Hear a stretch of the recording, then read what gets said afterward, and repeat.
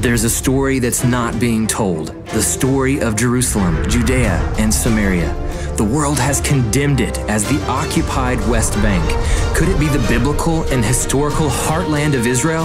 Hear the miraculous stories of true pioneers who have dedicated their lives to the restoration of this land. Discover what's being hidden by mainstream news and media. Experience extraordinary places that few people even know exist. Join us for the Joshua and Caleb Report, stories from the heartland of Israel. Today, we are meeting a man who should be famous, but ironically, he's not. He was one of the heroes of Israel's history, a soldier who was one of the paratroopers that liberated Jerusalem in 1967. Wow, Shlomo is one of my best friends. He has an extraordinary story of his journey in recapturing Jerusalem in 1967. And to hear his heart and his connection to that place as he retells this is totally astounding. June 7, 1967, Israel was fighting a war of survival against Egypt, Syria, and Jordan.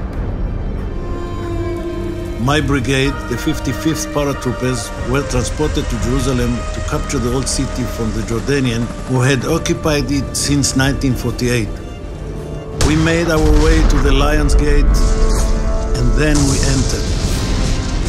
The bus, I didn't see when they bombed it, but it was standing here.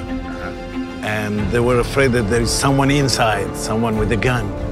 It was empty, but they shot it from down there, and it will start burning. And it kept burning until we passed over here. We passed through the smoke. It was a black smoke, big black smoke from the bus, and we passed through it.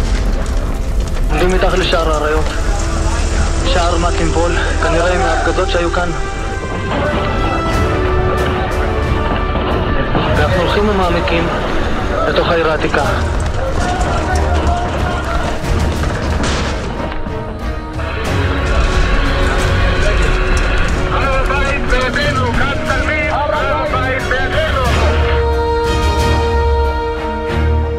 And then I went to some house.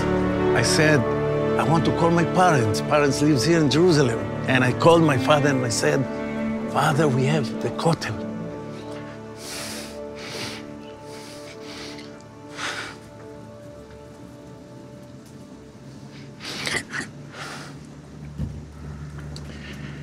And Father couldn't speak even.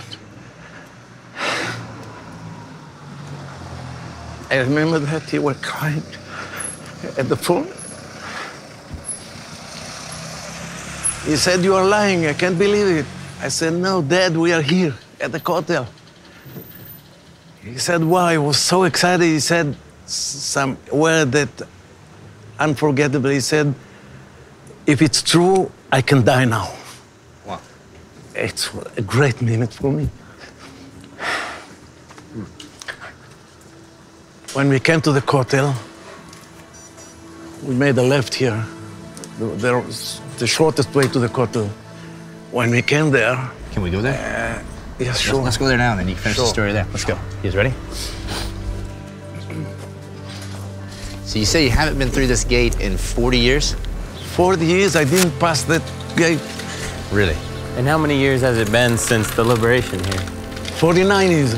So it's almost 50 years, so 50 years, yeah. almost the Jubilee Almost here, 50 the years, Yovel, yeah. right? Yeah. Shlomo, what does it feel right now to walk like this? You know, like it's Wow. it's got to be special, no? Wow. Wow, to think of it, that it's first time for almost 50 years. First time. Wow. And actually, we lost this place, especially because of Dayan. Dayan said, we will give the keys of the Temple Mountain to the Waqf. Waqf is the... They control the Temple Mount. Right? Yeah. Wow. And those who doesn't let us to get in.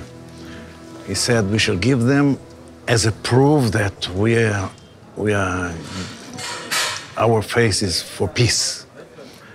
And he said, okay, you will be owner of this mountain. When they let us in, you can walk in, but you're not allowed to pray. It sounds like some kind of stupid joke, but that's how it is. You can't. If you do there pray, are what people happens? who try to cheat, and they came like that, trying to walk with someone and to pray like they're walking, just like that. And soldiers, Israeli soldiers, said, you must go out. You said Wow. words from Tehillim or something. Wow. Sounds like stupid joke, Right. but that's the way it is. So was there fighting that happened here, or? Here, as I said, there wasn't war, not for me. Nothing. Here we walk just like traveling right to the Kotel. But the group who went from there, they had a little shoot with snipers, but not much. Not really. No, there wasn't real war here, inside the walls. I have a question though, as while we're looking at the walls and we have the temple right behind us here, I mean, like where the third temple will be rebuilt one day. Why is it that the Jewish people are so like what's the strength? Like what's the problem? Like why is it you feel so strongly about it? Like why? Like because many of us, Christians from the nations don't understand. Like we don't have a real understanding About of the Kotel? Yeah, I know about the Kotel, about the Har Bayit. Like explain to me as if I knew nothing. It's very simple. The Temple Mountain, it's like written in the Talmud, and it's how we believe that it all began. All began. Abraham took Yitzhak right here at the Temple Mountain. And every great thing of the Jewish and the Temple Mountain, the first one and the second one, and the Temple Mountain, actually, we believe, not like the Arabs, we believe that it's something for the whole nation, and it's written there. Ki beiti bet tefillah yikare lechol ha'amim. That's what the King David said. He said, it's the name of God. He said, my house is a praying house for the whole nation. That's how we believe it, but unfortunately not our neighbors. You see that. They don't let us even pray from far away. You can't pray. That's our heart, actually. That's our heart. Without it, you don't have not only Judaism, not even Israel. You don't have right to. Why did you come here? What do you have here that you come special this? The Bible? The Bible speaks about that as a most important. The heart of the Judaism is the Temple Mountain.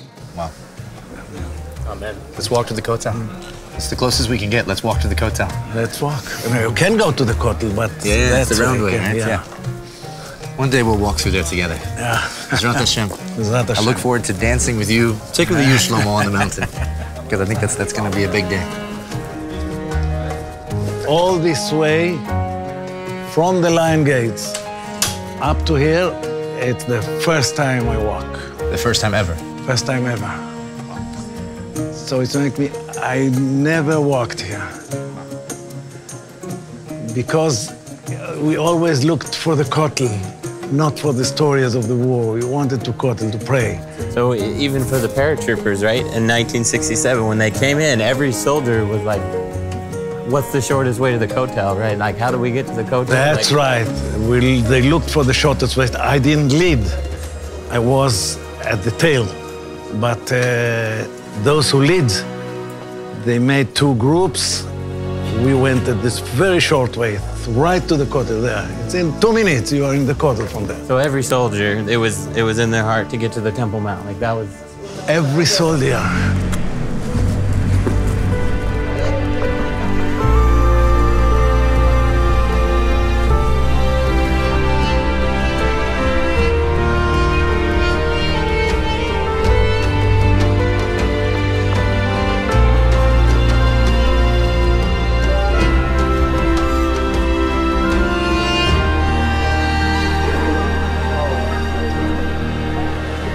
You see that up there?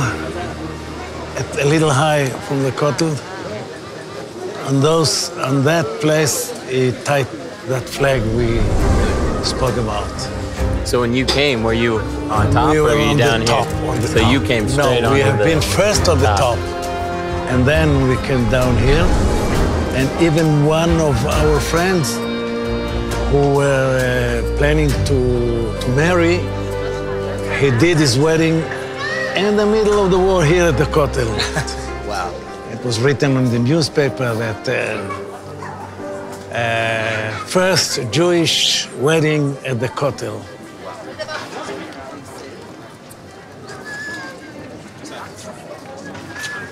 All this is new. It wasn't here. Right. So everywhere we're walking right now is houses, right? Arab All the- houses. yeah.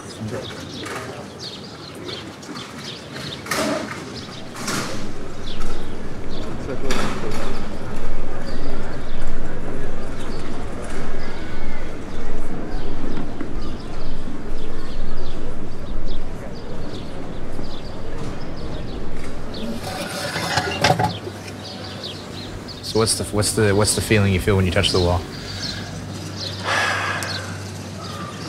I'll tell you why. Because I did it alone many times.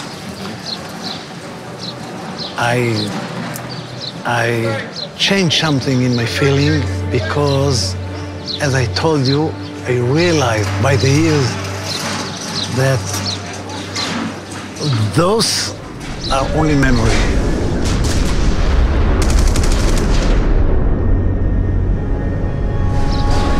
It's not the main thing we want. The main thing is up there.